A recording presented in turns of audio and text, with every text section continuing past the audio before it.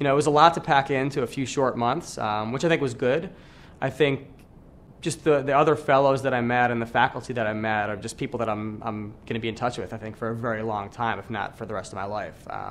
I think, the access to ideas, the access to the resources, and the enthusiasm from people from around the world, you just really can't compare that to anything. So I think I certainly look back on this semester and wouldn't change a thing. I mean, I wish I had more time. That's the only thing I'd change, is maybe having more time to get more out of it. 'Cause it's really what you put into the program. I certainly put in a lot, and I took out a lot. But it's difficult when you're developing a project, a business, and narratively certainly is something I hope to be a successful and viable business very soon.